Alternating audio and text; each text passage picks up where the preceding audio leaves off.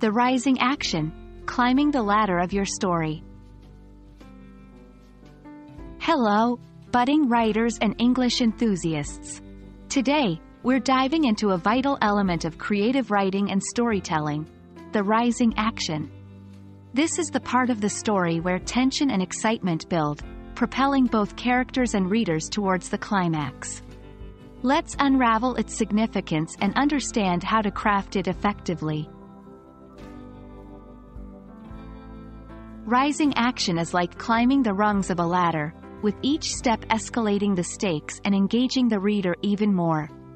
It typically follows the introduction and setting of the story, and leads right up to the story's climax.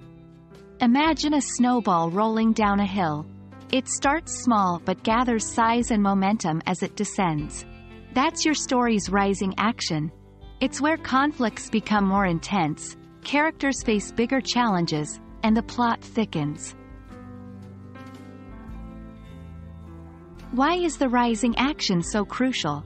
1. Engagement. It keeps readers hooked. A story that jumps from the introduction to the climax can be jarring and unsatisfying. 2. Character development. This is where your characters grow, face challenges, and evolve.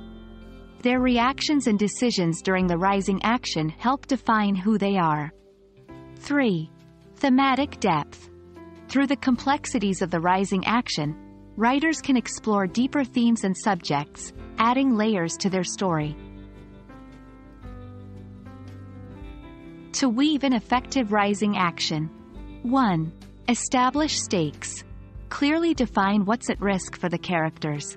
This will give the rising action purpose. 2. Introduce conflict. Introduce obstacles that prevent the protagonist from easily achieving their goal. This could be in the form of antagonists, internal struggles, or external circumstances. 3. Pace it right. While the tension should increase, remember not to rush. Give your readers time to connect with the characters and the challenges they face. 4. Foreshadowing. Drop hints or clues about potential future events. This creates anticipation and keeps readers intrigued. To better understand the rising action, let's consider some well-known books. 1. Harry Potter and the Philosopher's Stone. After discovering he's a wizard, Harry's journey to Hogwarts and his confrontations with challenges like the troll in the dungeon serve as the rising action leading up to the final face-off with Voldemort. 2. Pride and Prejudice. Elizabeth Bennet's changing feelings for Mr. Darcy, the misunderstandings and revelations, and the mounting social pressures build the rising action until the climax of Darcy's second proposal.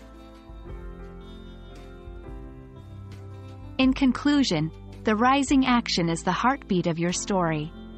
It keeps the narrative alive, propelling it forward, and ensures that by the time you reach the climax, your readers are fully invested. I hope this insight into the rising action proves helpful as you continue your creative writing journey. Until next time, keep writing and keep climbing that story ladder.